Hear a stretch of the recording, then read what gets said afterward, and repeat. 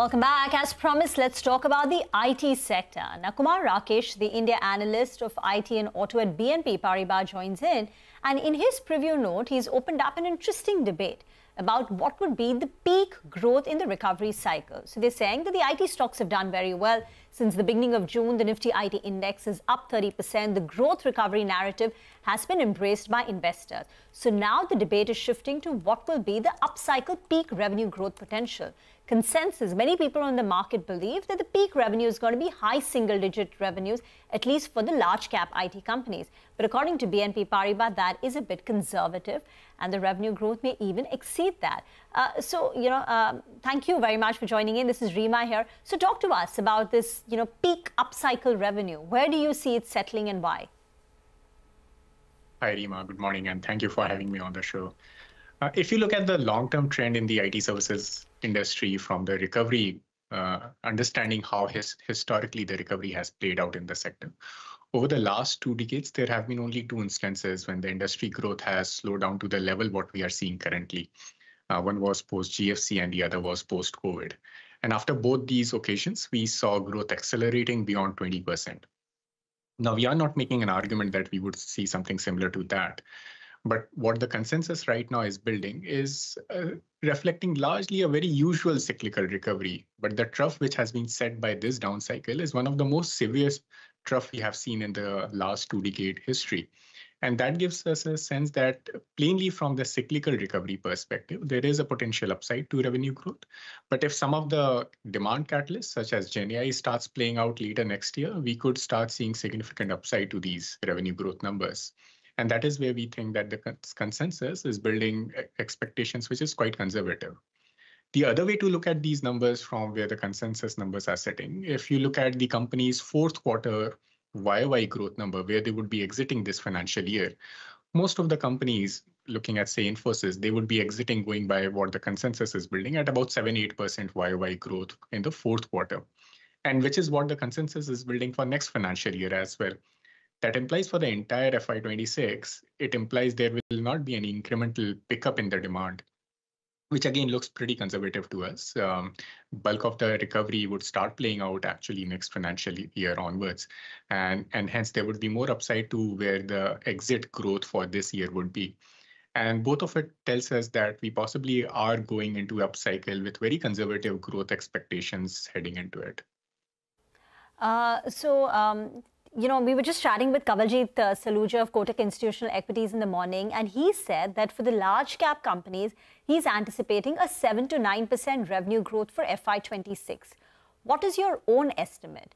And can Indian IT companies hit double digit next year, FY26? And can it sustain a double digit up move, a growth, say even in the subsequent year, FY27? So we are building closer to 10-11% in our estimates for FY26 and 27. So we would be above where the consensus is building their estimates.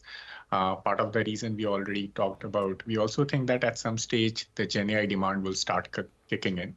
If you look at the CapEx, which hyperscalers are doing, it's growing at a pretty fast pace. And for the rest of the decade, our team thinks that it will continue to grow at 11% CAGR, the capex in the data center build out, which the hyperscalers are doing. But the thing is that bulk of this capex right now is being used, the data center capacity right now is being used on the GenAI side is for training the model. 60-70% of the data center capacity is not generating revenue, but rather training the models. For inference, which is where the revenue generation opportunity kicks in, is only about 30% of the total capacity of the AI data centers. Now, that is going to change through the decade. This high level of capex is going to continue, and then we'll start seeing higher share of inference kicking in later part of this decade. And as that starts happening, we would see much higher GenAI cloud revenue being generated for hyperscalers. And when that starts happening, there would be a lot of work which will get created for IT services companies for customization, implementation, and plainly maintenance of these large language models on those GenAI clouds. So there is incremental demand which is going to come around in the coming years, and that creates the additional growth opportunity for the sector, and that's something which we have partly building into our estimates. Sorry. And how would you, counter the argument that the stocks have run up excessively since the beginning of June? The IT index is up 30%. Individual stocks, even large caps, have seen a rally, going up to nearly 40%. Have they priced in all the good news? So first, the context why the stocks have rallied. That was a reflection of significant under ownership of the sector. Both foreign institutional investors as well as domestic, their ownership had fallen to about 8.5% of their total equity portfolio. This is the lowest we have seen in the last 10 years. And that was indicating a significant level of bearishness for the sector. Now, that has started changing. Over the last 3 months, we have seen both domestic and foreign institutional holders increasing their weight in the sector. And that is something which has increased the valuation. Now, the question obviously arises that has that valuation pickup already priced in all the upside that we are talking about here? I think in this conversation, we'll have to bring in a little India context, that what is the valuation and how it is trading for rest of the sectors in India. If you look at IT sector valuation relative to the last 5-year average, it would be at a premium of about 22-23%. And when you look for the rest of the sectors, for most of the other sectors, they would be trading at much higher relative to their history, barring financial services. Almost every other sector valuation is much above their 5-year average, more than 23% premium that IT sector sees. The similar thing, if you look at from where the Nifty sector is trading relative to their prior peak in 2023 or prior, IT sector is only about 7-8% above its prior peak. Every other sector, including financial services, is much above their prior peak in their sector. So I think we'll have to bring in this India context that across the sectors, we have seen significant valuation re-rating. And in that context, the re-rating that the IT sector has seen is possibly at the lowest end. You said the FI domestic ownership in IT went down to 8.5% at the trough levels. What does it stand at right now? What's the number? It would be about 9.5% for foreign institutional investors. Yeah. For foreign institutional investors. Okay, got that. Yes. Particularly talking about TCS, we were doing a poll, and the CNBC-TV18 poll throws up that TCS's top-line revenue growth will be about 1.2%, 1.3% in constant currency terms. Your own estimate is that TCS will see a muted growth of 0.2%.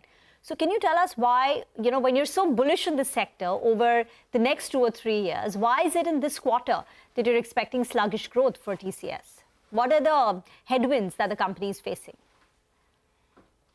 So first, the context here is that we haven't seen a material demand pickup so far reflecting. Whatever pickup that we are seeing is largely cyclical. It's not broad-based demand recovery-led that we are seeing. And hence, there would be idiosyncrasies between companies where there would be continued weakness that we would expect to see. And in case of TCS, we are expecting that there would be some weakness related to their Europe exposure, and especially in UK and some of the BFSI weakness which is there. And that is something which can potentially impact their quarter. And that is why our expectation would be lower than where the consensus is building. Okay, Kumar, we leave the discussion here. Thank you very much for joining in.